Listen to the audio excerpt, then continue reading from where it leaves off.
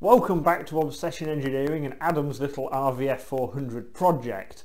Now it's nearly Adam's birthday and he's been treating himself to many wonderful little things, including caliper seals, carburetor seals and just a box full of nice things. So today we're going to reassemble some stuff and see if we can make some progress on his little Honda. While Adam's having his first brew of the day, I'm going to show him what he's going to be doing next. These are the float bowl seals and the new float valves that are going to go into assembling his carbs. So these bits hopefully will be sufficient to stop it leaking. Alright, so starting with the emulsion tubes. They go in the big hole. They do go in the big hole. So everything should screw together quite easily by hand, but then you will need a tool to just give them a little bit of a nip up. So that's it, just a bit of a nip. They don't need to be mega tight. They're in the wrong holes, Adam. What? I'm only kidding. You tinker. Oh, in the top. Pilot jets. So according to the manual, while Adam's doing pilot screws... No, not those screws. Right, Adam's getting a little confused there because Adam thinks that you have to turn the pilot fuel screws. No. 1 5/8 turns out, according to the book. So he was going to turn these out. These don't need to come out because they're just a hole. What he's thinking of is the pilot air screws, not the pilot fuel screws. So pilot air screws, you wind them all the way in, and then according to the book you come out 1 5/8 turns. If Adam will show them to the camera, we have a little screw, a little spring, and a pilot air screw. So the spring goes over the pilot air screw, and then it goes in the hole. And the spring is there purely to stop, like, the vibration rattling the pilot air screw out, because that would be disappointing if it changed its carburation every time it vibrated a little bit. So we nearly forgot this. There's a tiny little washer, a little brass washer, and that just stops the spring wearing the carb body. So we have this arrangement. We have the pilot air screw, the spring and the washer. So 1 turn, half, 1 and 5/8, so half and a little bit. So half and about that much. So that's the jets and needles and bits back in the bottom of the carbs. So what we need to do now is fit the float valves and the floats. Adam has very carefully unwrapped his new float valves, the little dangly bit here, and he's attached it to his bigger dangly bits here. So the big bits are the floats, because obviously they float on the level of fuel, and when they do, they float up and they push this bit down, the float valve, and that stops any more fuel coming into the carburetor. So this will go down into the little hole down there and drop down there, and then we have a little pin that just goes in the end of here to hold everything in the right place. Right, so Adam has reassembled. He has all the floats in the bike, so the next thing to do is check the float heights. So the way we do this is, if we're, say, working on this one, is you can see there it's dangling, and if we tilt it back so it just bottoms the float valve but isn't pushing down on it too hard, so there, and then we're going to get a steel rule and we're going to measure up from the carb body to the float, and it should be 12.5mm on these apparently. I'd say that was 15.5mm. So what we need to do now is just tweak the tab of the float a little bit so that this section sits slightly differently angled to the actual float valve, and then hopefully we'll get the right reading. So, near enough cock on. We're within 0.5mm on that one. So that was actually fairly straightforward, and now Adam just has to copy this for the other 3. Thanks. Are you having fun with carbs? No. Are they just a bit fiddly and tedious? Yes. They take lots of time. There's lots of little bits. It's like we've put lots of stuff back into it already, and we still have many bits to go back in it. that's one of them, and then we've got this one. And then we've got the big tub. And then we've got the big tray, and then we've got the new seals. So yeah, it's all a bit of a faff.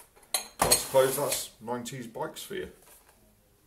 Welcome to carburettors. Welcome to carbs, yeah. Fuel injection apparently is the way forwards. I've heard rumours of this. Hence why we don't have carbs on bikes anymore. It's all fuel injected. Woohoo! Plug and play, really, isn't it? Definitely. Oh well, at least it's interesting. It's interesting to see the engineering from the olden days. Yeah. Right. Well, in that case, while you've still got some motivation left, we probably ought to go and put the float bowls on. Put a million more pieces back in. Yes, yeah. Pretty much. Yeah. So the next thing to do then is float bowls. So new float seals. If I even showed them to the camera, it'd be even better, wouldn't it? So new float seals, new float valves. So the seal goes in the recess in the bowl. Goes in just like that. Yeah, pretty much like that, but actually in the gap, and then that goes down there and bolts onto there. So I'm just going to nip and see if we can find some slightly nicer screws, because some of the ones were slightly rounded off when we took them apart. What fun. So Adam's now enjoying himself putting his float bowls on, and there's a couple of little hints that we have for helping the job along a little bit. Because the gasket tends to want to actually fall out the groove in the float bowl, what we can do is put a little dab of grease sort of in the corners on either the gasket, or ideally put it in the groove in the float bowl. Little dab of grease everywhere, and that sort of holds that in place, and obviously it's not going to bother the rubber. And then we've also replaced the screws, because some of them were awkward to take out, so we've replaced them with some stainless cap screws with a little copper slip on them, so that hopefully we won't take these apart for a few years, but if we do need to, the copper slip will actually help them come apart. So, the awkwardness of RVFs and VFRs is because these float bowls sit so close together, you sort of actually have to put both of them on at the same time, which we're going to have fun with this one, because Adam's now going to have to take this one back off to put that one in with it at the same time. But that is how they fit. Another awkwardness of a tightly packaged little V4. But the bottoms of the carbs are nearly done. So now that Adam's done the bottom of the carbs, he's now moved on to the top. So this is the needle, so the needle goes into the main jet or into the emulsion tube and alters how much fuel is going into the engine. That is raised up by the slide raising up because the diaphragm gets negative pressure in here, and that sucks that up there, basically. So the one down there is already fitted. If an example, you can sort of see that would move up and down there. A negative pressure in here, caused by the venturi in the carb, sucks that up. It all gets sort of flappy around. So that's fairly easy. Adam just needs to get this one in. Again, they have to be very well seated into here and into all this area, otherwise nothing works properly. So a little bit fiddling, you have to be quite careful, but they shouldn't be too bad to do.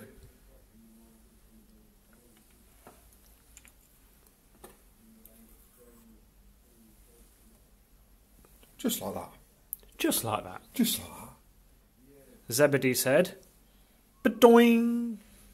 Right, and then just as he's lowering this down, we have to make sure that the diaphragm is sitting correctly in its little groove.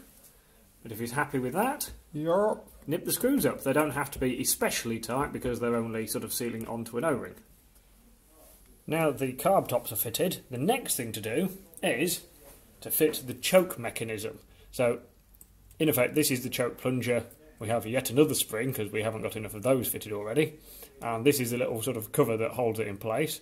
So that will go like that. And that fits in here. So with that fitted, what we have is a mechanism on here with a rail that pulls that open like that. And that just lets extra fuel into here and basically sort of, makes it nice and rich for easy starting. Right, so this is the choke mechanism fitted, and this end there's a little return spring that just sort of coils around the post under there. There are little nylon washers on top and collars underneath so that it slides in nylon. And in effect, if I move that, which is the sort of where the choke cable will attach to, that moves out that way. And you can see down in there, the sort of brass choke bit that we fitted earlier. That goes out in there. And if I let go of it, the return springs ping it back in. So that's it, that's the chokes done. The only things left to do now is to fit some of the fuel pipes and bits, and the choke cables over here, and these little rubber joints that literally just sit in the top of there. So we'll arrange all that, then we can go and put it back on the bike. Woo! So what we now have is a considerably cleaner inside of a Honda. I mean, don't get wrong, these bits in here you can't see, but you also can't see the crack of your bum, but you still want it clean. So Adam did a lovely job making that look considerably better the other day. We now also have a set of carbs that are complete with some new seals in them, so we'll take these little covers off that we put on so we didn't end up with water down the inlets and things. So, get all those off, and then we're going to get a little bit of spray lube, like a bit of GT85 or whatever, into here, because when you come to actually try and push the carbs on, because normally obviously you're pushing 4 in or 2 in or whatever at the same angle, but these ones are going in at different angles, so they are a little bit awkward to get them to pop into all the rubbers at the same time. So a little bit of lube will always help slip it in. Isn't that right, Adam? Certainly is. So, yeah, a little bit of lube, a little bit of force, because that sometimes helps as well. We'll get the carbs in, and hopefully then we can rig some fuel up to it, and it won't leak, which would be a novelty. It would. Last job before we put the carbs on is, there's some little screws down here, and that's where we need to plug the balancer in. So, we need to take the blanking screws out of these, and fit the adapters for the carb balancer, because, you know, otherwise we won't be able to balance them. That may be a little bit awkward because access isn't brilliant, so it is definitely going to be easier before we put the carbs on though. Before we attempt to actually get the carbs into the hole, we need the throttle cables connecting. So, if I pull the throttle open, you'll see one of the cables get shorter. So, this one is the opening cable, because if I pull the throttle open, that pulls shorter, and if Adam works out, that goes that way. So the opening one wants to go at the bottom. There's not a lot of room, which is the standard thing when you're working on a 400 Honda. You will say to yourself a lot, there's not much room. The undoing cable, like the closing cable, just has a nut and this bit, so it can only sort of go in one place, and then all the adjustment for your slack is in the opening cable. So if I have a little play at this end, there's a lot of slack in this throttle. A lot of free play there. So, if Adam does it so that this nut's all the way at the end, there's still a bit of slack in there. What we've got at this end, right, that's much, much better. We have a little bit of slack there, but we do have adjusters under here as well, so we can take some more slack out of it later if we need to. So, that's happy days. We just need to nip all of those up before we push the carbs into place. Tell you what, there's going to be a lot of editing in this video, isn't there? Yeah. In the video, this probably looks like, you know, rebuilding carbs takes about 20 minutes. How long did it actually take, Ads? About 45. 45 hours was that? Okay, so that cable's out of the way now. That one back there is Sort of in. but kind of in place. That one's sort of in place. Right, so now you have the choice of, do you push on the front ones first and try and get them to pop in, and then the rear ones? I was going to try and do it Yeah. all at the same time. There may, at this point, be an advantage to being a slightly... Portlier fellow. Exactly. Portly. Portly? Portly, Who's yes. this portly character? I don't know. I don't know, but I bet he's fat. Yes. They're not going in, are they? No. No. Have you got it in yet, Adam? Is it in yet? Do I sound like one of your girlfriends now? Is it in yet? The other side just popped out. Heave! Oh, I think that one went in. Oh, do you think? I can't see because there's so much Stuff in the way. stuff, mate. Yeah, stuff. That's the word. It was definitely a word beginning with S that you were about to say, wasn't it? Right, we need to get a torch and have a look and see if we can see right down into here to see if the carbs have actually penetrated into their rubbery holes.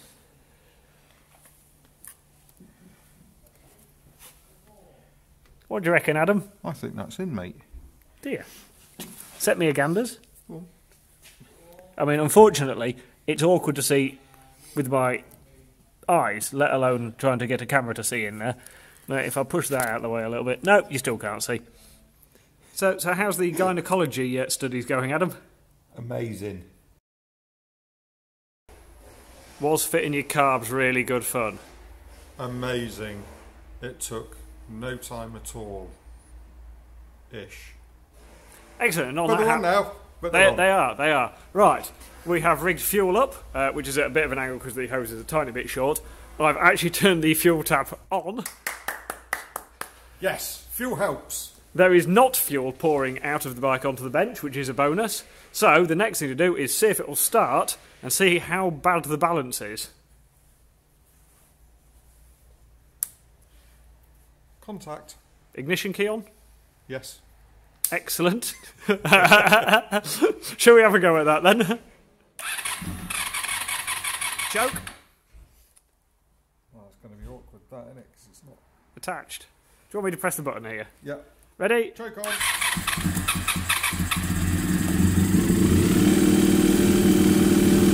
Well, it sounds better than before.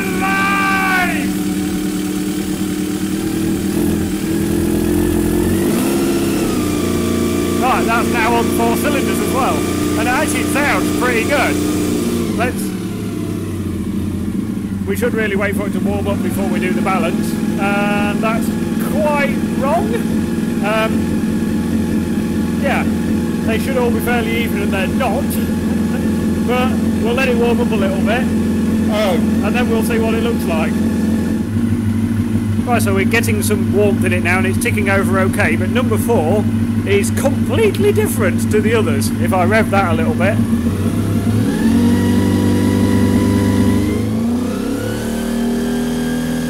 You can see number 1 and number 3, the columns are fairly similar height, but 2 and 4 are completely different. So what we're going to do in a minute is turn the bike off because I think it may be easier to adjust without it running, and I shall explain that very shortly. Right, the issue we have here is the adjuster screws are down here, but handily the screws come up from underneath, so getting to them would involve a long bendy screwdriver or fingers about 4 foot long, and I don't have fingers 4 foot long. So my theory is open the throttle, adjust these a little bit where they are right here where I can get to them, and then shut them again. Yeah, then shut the throttles again and see if I've adjusted them the right way. I've put the tick over back down to normal because I've had it a little bit higher for doing some of the setup, and as you can see it's still a little bit lumpy with 2 and 4 closer but not perfect by any stretch, but if you give it some rev it's actually pretty good. So I think realistically I might give a tiny little tweak on number 2, but that is pretty good and it sounds really quite nice.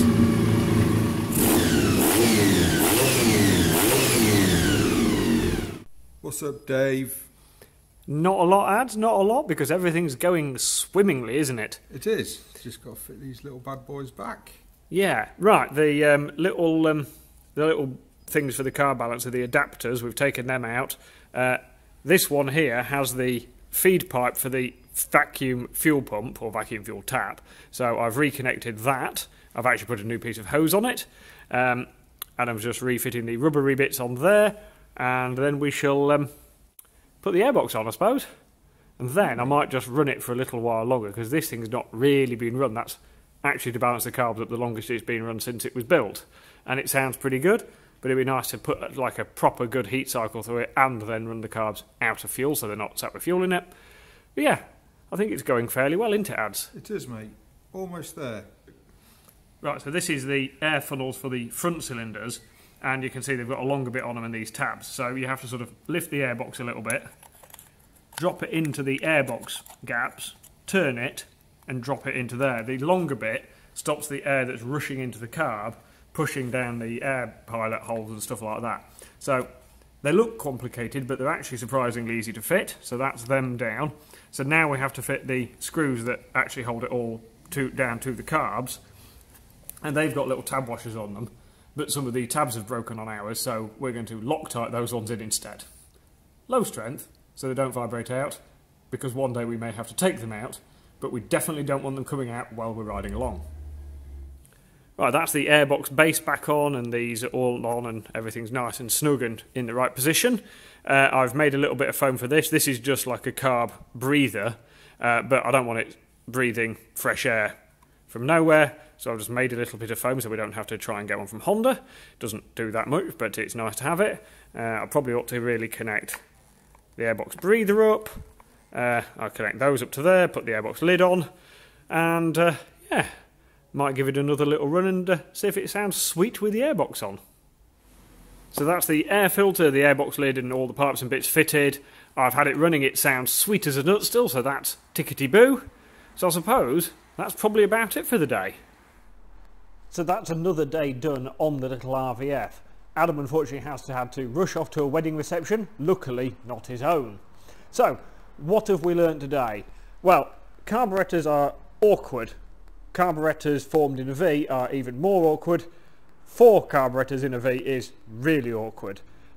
Basically doing anything to a carburetor on a V4 Honda is awkward. But when they do run, they sound really nice. And today we have the advantage of there isn't fuel pouring out the bottom. So we are definitely making progress. It may not be fast progress, but this is a project bike, so you can't expect anything to happen fast until it's on the road. So thank you for watching, and join us again next time for a bit more Honda action. Before you rush off, there is a couple of little things for me to mention.